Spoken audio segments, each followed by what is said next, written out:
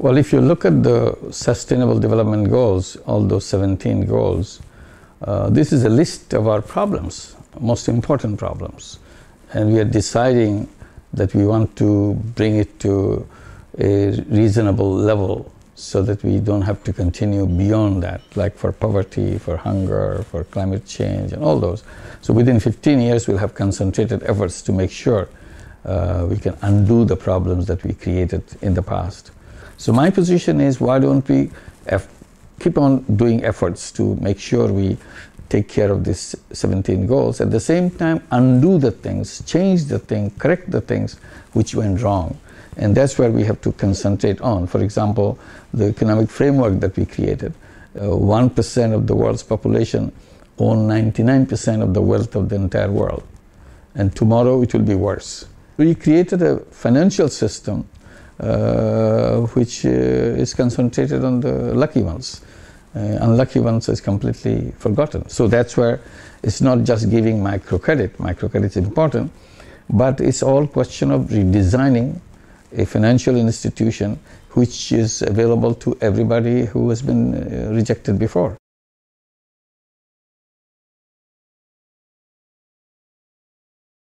It has already proven that it's a very important tool. If you leave people out of financial system, they are at the mercy of everybody else. If we had the supportive financial institution, I don't have to be dependent on anybody. I can take care of myself. I can go out, take the money, and start my own life, my career. All these women who take loans from microfinance banks and NGOs, they are not looking for jobs. They are not applying for finding a job opportunity. They are instantly creating an entrepreneurship. They become entrepreneurs, they grow, and so on. But this has to be done as a part of the whole entire financial system. So it should not be something like a footnote in some financial discussion.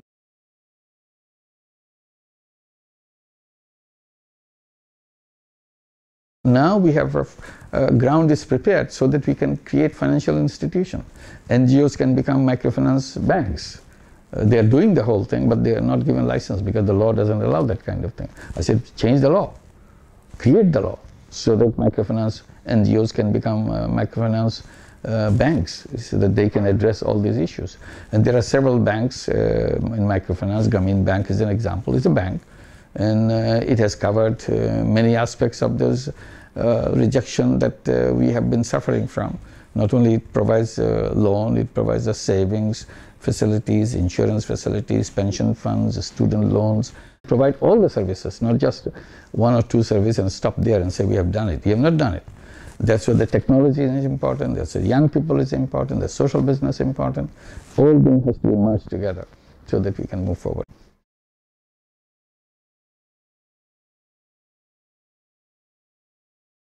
So first of all, it's a problem-solving business that has no other purpose but problem-solving. And since it is devoted to problem-solving, there is no intention of making personal money out of it. So these two are very close together. So we call it non-dividend company to solve human problems. Investors can take back the investment money, but nothing more than that. It's all intention of the person. It's not a law, it's not something that we have fulfilled. So we defined it our way. This is what we call social business.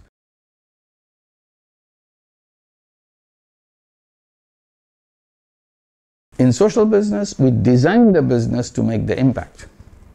So the CEO has to report how much of that objective has been achieved. Take the case of our joint venture with Danone with malnutrition. We produced a special yogurt to address the problem of malnutrition in the children of Bangladesh. What does the CEO of this company tell the board at the end of the year? Tell how many children have been eating this yogurt. How many of them are poor children with malnutrition? Because if you are poor children, that you are malnourished. So our main goal is you have to show how many of the poor children are eating this. That's our impact, because that's what we wanted to intend. If you are not reaching enough, what is your marketing strategy? Because you are not reaching the poor children. So we have addressed that, because that's the purpose of the whole company.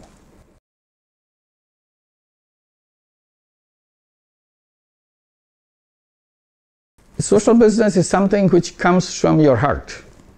It's not something come from your book. See, tells you that if you want to solve problems, there is a way. You can solve the problem by creating a business dedicated to this purpose, and we call it social business. So people become interested. So companies see what they can do, and they want to make their role as a significant role in helping the solve problems. In charity, money goes out, does a wonderful work, but the money doesn't come back.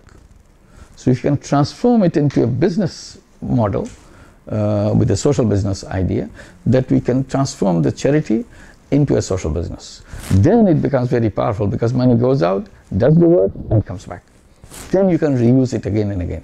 So same money has much more possibilities, much more potential than the charity money has. Credit Agricole, Veolia, and Danone.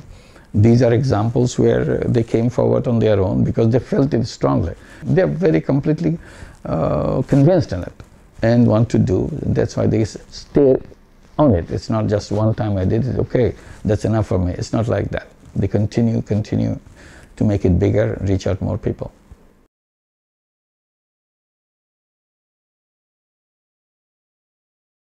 The simple thing is to believe that we can do it. It's not something impossible. We are in the phase of the world's history where all impossibles can be made possible. So it's a question of making up our mind. If we make up our mind, we'll make it happen. Technology is there, creativity is there, entrepreneurship is there. Young people are best suited for addressing all these issues, how to redesign things. So redesigning is the essence of the whole thing. It's not just doing the same thing over again, little less and little more, not that kind. You have to redesign the concept, redesign the framework so that we can make it happen. So there will be businesses of two kinds, one business to make money, one business to solve problem. You can do both. So you choose your thing. So give people options, give young people options which way they want to go. Unemployment is a major issue. We should address that. We should believe that we are entrepreneurs, not job seekers. Then suddenly everything changes. So use your creative power and make sure what you are using it for. You are using it for creating a new civilization. A civilization which will not have all these 17 troubles that we have, and we can start anew, a fresh beginning. That's the important part of it.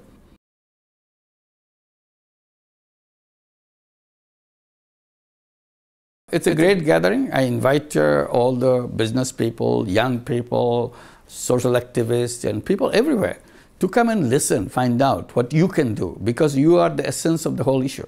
You as a person, you can change the world. You don't have to wait for governments to do things. You don't have to wait for World Bank to do it. You don't have to wait for United Nations to do it. It's very important in institutions. They will do their job. But if you do it, their job will become much more powerful because you are behind it, and you will be providing the leadership.